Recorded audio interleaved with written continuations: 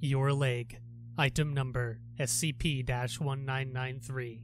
Object Class Euclid. Special Containment Procedures. SCP-1993 is to be kept in a safe with voice-activated locks in a standard containment chamber 5 meters by 5 meters by 3 meters in size. The containment chamber is to have no means of visual output to any other location by either direct or electronic means, though the chamber should have two-way audio transmission capability with an adjoining testing area. Additionally, the containment chamber is to be stocked with a single surgical table and sterilized surgical equipment before testing. During testing, a D-Class personnel is to enter containment and close all doors, at which point an authorized researcher is to voice unlock the safe from a remote location. Under no circumstances are unauthorized D-Class or any non-D-Class personnel to access SCP-1993 directly. Transportation of SCP-1993 should take place only with the object inside of its safe. No visual record of SCP-1993 is to be created at any time, and such records located are to be destroyed as soon as possible.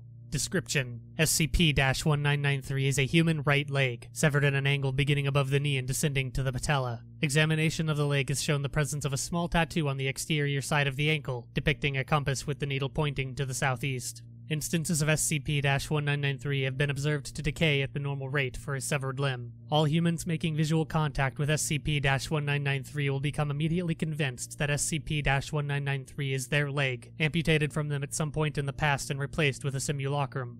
Footnote: survivors of SCP-1311 are immune to this effect. Affected individuals will have no explanation as to how, when, or under what circumstances their leg was removed, but in no instance has any individual been disabused of the idea once exposed to SCP-1993. If permitted physical access to SCP-1993, individuals will find some manner of removing their own leg above the knee. Documented incidents have seen individuals applying tourniquets and performing amputations with improvised sharpened pieces of metal, shards of glass, or their own teeth, cutting through skin, muscle, and tendon, dislocating the patella and severing all requisite tendons in the anterior cruciate ligament. Individuals will then attempt to attach SCP-1993 to their own bodies, again using whatever materials are available to them. However, given the complexity of microsurgical reattachment, this will often be carried out haphazardly, with many affected individuals electing finally to connect the limb via topical methods such as stapling or using adhesive chemicals. While exposure to SCP-1993 causes affected individuals to ignore or mentally suppress sensations of pain during the procedure, the massive damage caused by the amputation typically results in death by any combination of blood loss, shock, or injuries caused by attempting to walk on the attached leg. In the event that the patient survives the procedure's immediate aftermath, infections resulting either from general exposure to bacteria or from contact with necrotic tissue will typically prove lethal without immediate medical treatment. Current experimentation suggests that the anomalous phenomenon associated with SCP-1993 transfers from the former leg to the newly amputated one at some point during the procedure. The exact point of transition is unknown, but former instances of SCP-1993 can be removed from the containment chamber without anomalous effect once another leg is left behind. This second leg can now be identified as SCP-1993. All instances thus removed have had a compass rose tattoo on the ankle. Addendum 1993-A. Testing Log. Test 1993-2.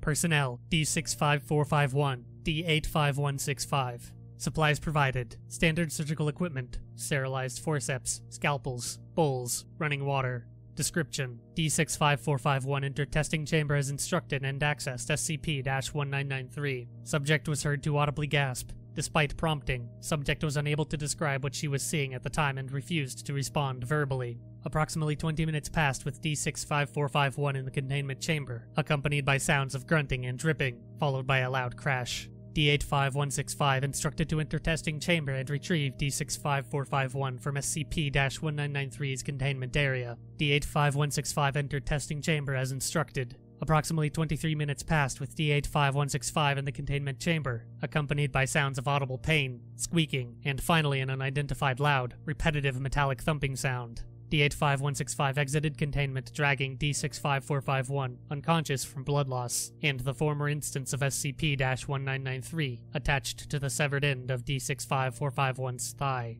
D85165 was found to have amputated his own leg and replaced it with that of D65451, using a Black & Decker brand staple gun to make the connection. Notes: at no point was any staple gun introduced into the testing chamber. Further tests are to require stricter searching of personnel involved. Test 1993-6. Personnel D1951, D8923, D2678, D1864. Supplied provided. Standard surgical equipment as above.